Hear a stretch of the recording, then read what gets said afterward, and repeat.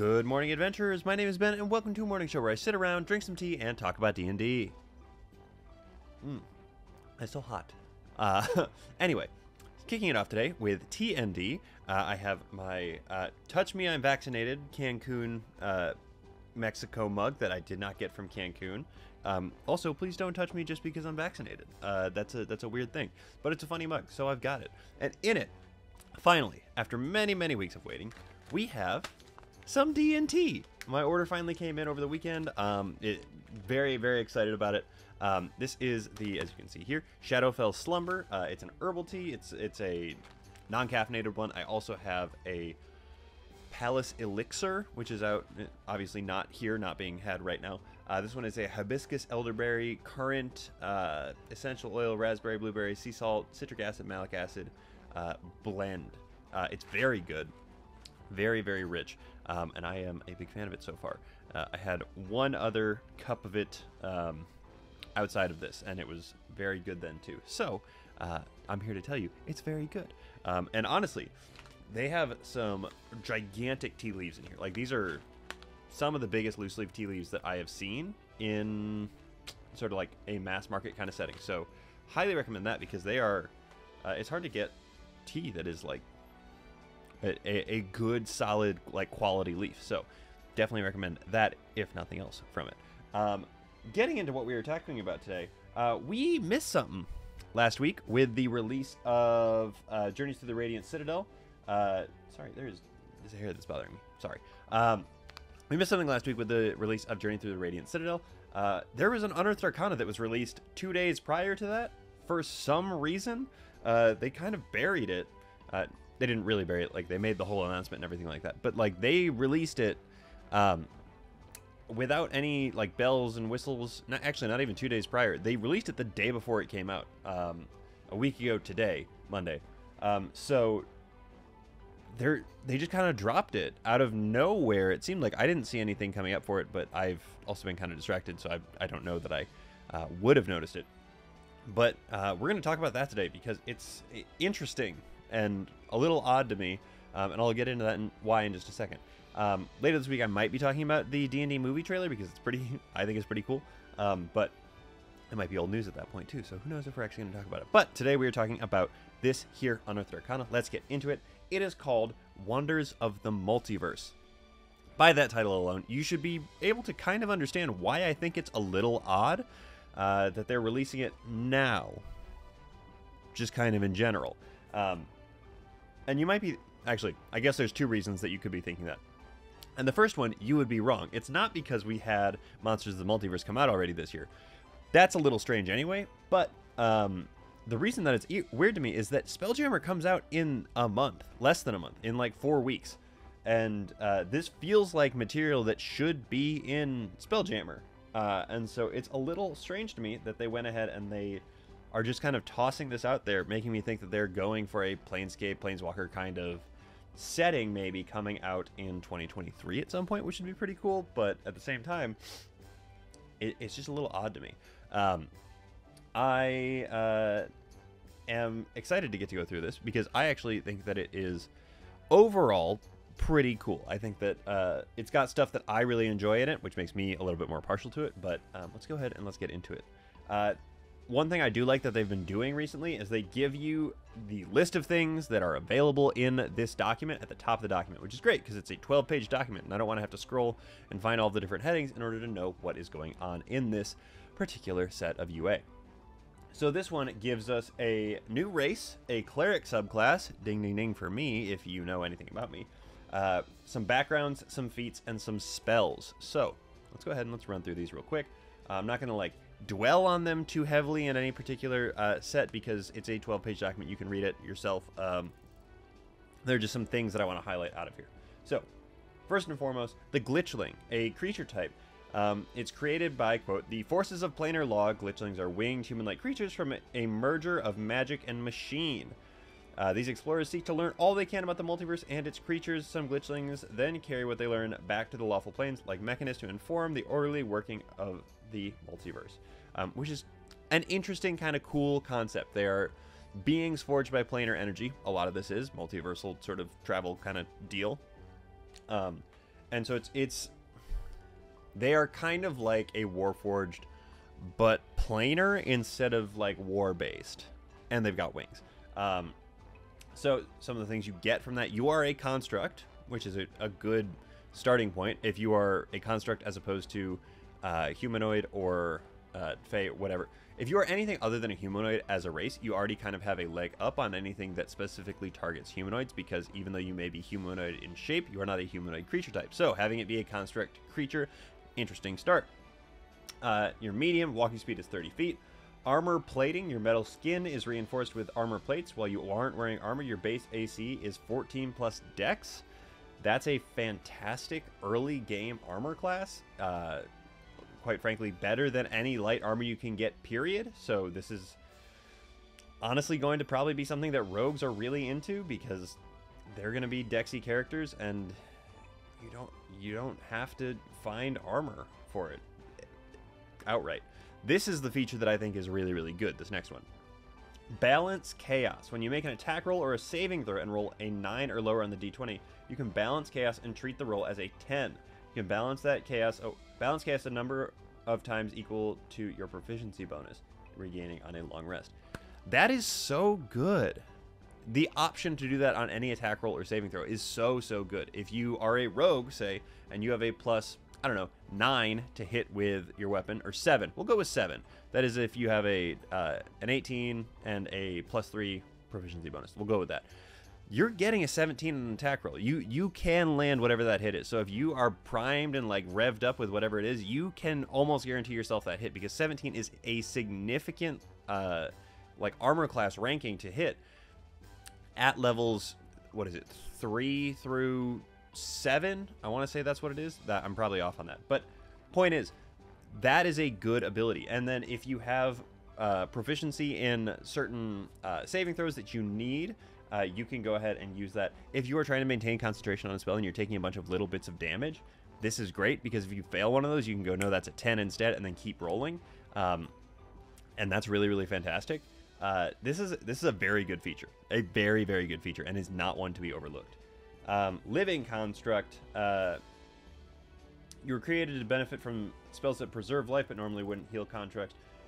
Cure Wounds, Healing Word, Master Wounds, Master Healing Word, and Spare the Dying. All those give you healing, which is good. That is a change from normal constructs. That is sort of the direction they're going with PC construct characters, and that is an important thing to keep in mind as well as you go through this. You get advantage on Wisdom, Insight checks, and saving throws made to avoid Charm and Vestigial Wings. You have wings that allow you to have limited flight. You gain the ability a number of times equal to proficiency bonus to fly in a limited sense, equal to your walking speed. If you're in the air at the end of the turn, you fall back to the ground. So it's a good like little bump. It's kind of like the eagle from Barbarian, the top eagle. I want to say it's the top, that lets you fly in a limited sense, and then you are done at the end of the turn. A little bit of height is always going to be helpful, always, and that's just how it goes. The Cleric subclass. This is the Fate Domain Cleric subclass. I was a little disappointed when I started reading this. I was like, these are some weird, kind of really niche features. And then I kept going, and I went, oh, that's really good. Oh, my God, that's really good. So let's go ahead and let's run through these right quick here. First up, your spell list. It's fine. It's nothing too crazy. Dissonant Whispers, Heroism, See Invisibility, Warding Bond, Beacon of Hope, Clairvoyance, Death Ward, Divination, Commune, and Gaius. Those are all good spells. They're all fine spells. They fit really well with the theme, but they are not like going to be some of your default go-to kind of spells. Maybe it is if that's like the way that you're playing your character, but most of these are not like combat spells. They're not things that you run into in a social setting or a combat setting. They're things when you're doing exploration, research, that kind of thing, with the exception of things like Beacon of Hope, Heroism, a couple of those. For the most part, if you're playing into this idea, you're going to be playing outside of the combat circles with those spells specifically. Omens and Portents. I was excited. It said Portent in the title of this one. It's a first level feature. It's not Portent. It allows you to cast Augury. Augury. I don't actually know how to pronounce that. Augury I'm going to go with. without expending a spell slot and with no components at all. When you cast it this way, you can't do so again until you finish a long rest. In addition, until you finish that long rest, when you cast a divination spell that includes a chance the DM gives you no answer or random reading, such as Augury, Commune, or Divination, reduce the chance of it being successful by 25%. Like, weird, kind of specific, but, you know, whatever. That's fine. Ties that bind. Action, you can touch, again, first level feature. Action, you can touch an object or creature and magically tie it to yourself for an hour until you use it again. Unwilling must succeed on a wisdom saving throw. While the target is bound to you and on the same plane of existence, you can sense the direction and location and movement if it is in motion. In addition, when you cast a spell using a spell slot to deal damage or restore hit points, you add or subtract an extra d6 to that number rolled. Number of times equal to proficiency bonus per long rest. This is where it starts to get much better, in my mind. Second level, Channel Divinity. Strands of Fate. Use your Channel Divinity to manipulate the Strands of Fate and weave around other individuals. As a bonus action, you can enter the state for a minute or until you lose concentration, as if you're concentrating on the spell, for the duration. Whenever another creature you can see makes an attack or ability check, you can use your reaction to give that roll advantage. Just straight up advantage on anything you can see.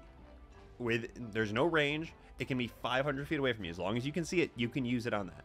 That lets you plant yourself pretty far back if you need to be planted pretty far back with your team.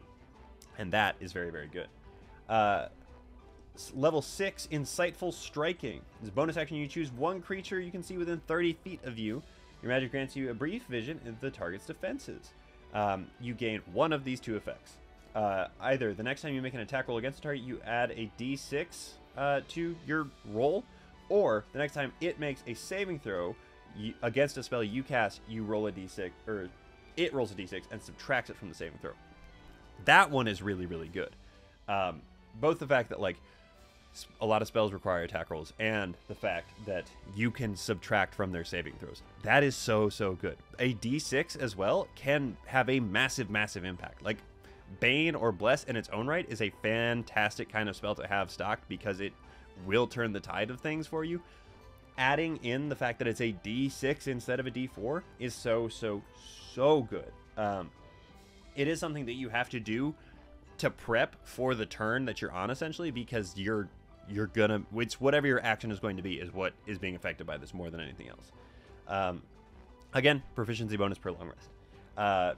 8, you get potent spellcasting, same as half of the other cleric subclasses. Add your wisdom modifier to damage with a cantrip.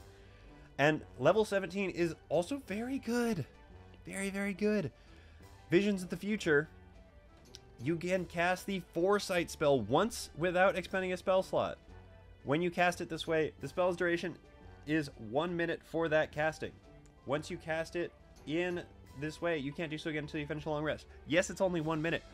But if you know you're walking into combat and you go, okay, free 9th level spell for the next 10 rounds of thing on you that you get advantage on everything for, that's so good. That's so, so fantastic. And yes, it can be yourself. It can be an ally.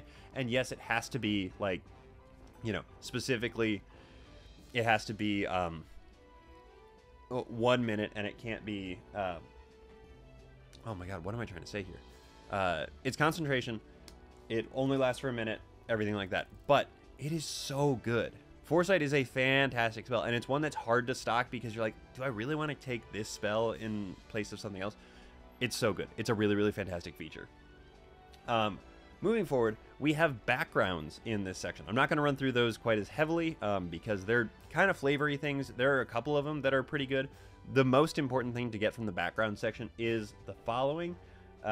If the DM decides to allow any of the backgrounds in this section, so in this section of the document, all characters in the campaign, regardless of backgrounds, gain access to a bonus feat. If you select one of these backgrounds, you gain the bonus feat specified in that background. If the background you choose, any of the other ones, doesn't provide a feat, you gain a bonus feat of your choice from the list that is laid out here. Scion of Elemental Air, Scion of Elemental Earth, Scion of Elemental Fire, Scion of Elemental Water, Skilled or Tough. So obviously those first 4 are new in this document. The other 2 are fantastic things to just have on hand. Tough Tough is my go-to when I'm like, man, I need, if I'm building a high-level character, and I'm like, man, I could pick up a feat here. I don't know what I want to do. I get tough because more hit points are never a bad thing. So, the fact that if you add these backgrounds in and somebody picks one of them, you have access to a feat like that, or skilled, where you just get more skills. That's really good. That's really, really good. The backgrounds are in no particular order. Gate Warden, Giant Foundling, Planar Philosopher, and Rune Carver. Again, backgrounds in 5e don't add a whole lot. You get like one minor feature more than anything else. But with any of these, you get a feat that goes with it that's listed in this document, which is cool. But backgrounds are just that. They're backgrounds. They're all linked to like interplanar things, which is pretty cool. But that at the end of the day, they don't do a whole lot mechanically for you. So they're cool. And if you are interested in the way that any of those sound, definitely check them out. But they're not. They don't have like major game defining mechanics held within them somewhere. They could, if you use them the very specific ways that they need to be, but for the most part, they're just really cool to have. Feats, I'm not gonna read through all of them. There's a lot of feats in this document actually, and I don't know that I love all of them, but there's a lot of them that are pretty good. So in order, I guess, these have several that are minimum level feats as well. First, they are either first or fourth level. We're going to start with all the first, then we're going to do all the fourths. First, Rune Carver Apprentice, Scion of Elemental Air, Scion of Elemental Earth, Scion of Elemental Fire, Scion of Elemental Water, Scion of the Outer Planes, and Strike of the Giants. Fourth level, Agent of Order, Baleful Scion, Cartomancer, Cohort of Chaos, Ember of the Fire Giant, Fury of the Frost Giant, Guile of the Cloud Giant, Keenness of the Stone Giant, Outlands Envoy, Planar Wanderer, Righteous Heritor, Rune Carver Adept, Soul of the Storm Giant, and Vigor of the Hill Giant. So, these are interesting. I've said it before. I will say it again. I don't like feats that stack on top of each other. I understand the appeal of them. I personally don't like them. A lot of these stack on top of each other. The reason that there are minimum levels for a lot of them is because you have to have gotten a different feat ahead of time. I don't mind it being that you are required to be a certain class. I don't mind it being you're required to do any number of things. I just don't love that there is like a skill tree building thing going on here for some of them, but not all of them. That's, I think, where I kind of get stuck. And I didn't play 3.5, but I know that that is a way that 3.5 was, and the fact that 5th edition is moving in a more roleplay centric, less number crunchy direction makes me kind of cringe against those stacking feats like that.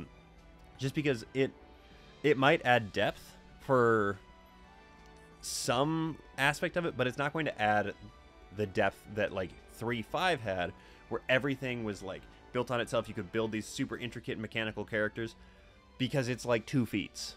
And so it feels like it feels like a shell of what it could be in the right system, and it feels like it falls flat for 5th edition. But there's one aspect of this whole document here, and really when I say the whole document, I mean the feats and the spells section, that hasn't been touched on to this point, and it doesn't make a lot of sense in it for me, but it does. It is in here, and it's the only other thing I'm really going to hit on in here, is the fact that they have these features and things that are focused around the deck of many things. Like the Cartomancer spell is seemingly influenced by the way that the deck of many things operates in a weird way, in that it is required to be 4th level, and you have to be a sorcerer, warlock, or wizard, and you learn to channel magic through cards, which feels like it should be a bard subclass. I've written a College of Cards subclass. I think it's cool. I found a couple of them online. I think they're really cool, and so it's weird here. Where you can use it lets you use a deck of cards as your spellcasting focus, add an extra d4 of damage to stuff. You can do card tricks as part of prestidigitation, and you can essentially put a spell into a card, which is cool, but a little odd. And then shifting downward through the rest of these feats to the spells themselves, it says outright that the spells are inspired by the deck of many things. which again is weird because like it hasn't been brought up to this point in here. But the spells are Spray of Cards, Antagonize, House of Cards, Summon Warrior Spirit, and Summon Spirit of Death. Or Spirit of Death. So, it's a weird flavor to have in there. But you can kind of figure out what these are based on the name of the spell. Like, obviously, Spirit of Death is the skull card that summons the Avatar of Death to fight you. Same concept. Summon Warrior Spirit summons the level... It's not a level 4, but is the equivalent of summoning the level 4 NPC to help you. Like, it's just kind of in there. So that feels like it's tacked on at the end in a weird kind of capacity. The feats as a whole feel like they rope into the rest of the feel of everything better. And so I'm not super sure why they decided to just stick in the Deck of Many Things stuff at the very end, because it is odd, and it's not uncomfortable, but it feels awkward to me in there. I don't know. Let me know what you think, because I don't really know. I'm excited about this subclass. I'm excited about the race that goes in there. But the rest of it feels eh. Let me know what you think about stacking feats, because I don't like them, obviously, but to each their own. But that is everything I have to talk to you guys about on that. Let's move on to the shows that we have today and tomorrow.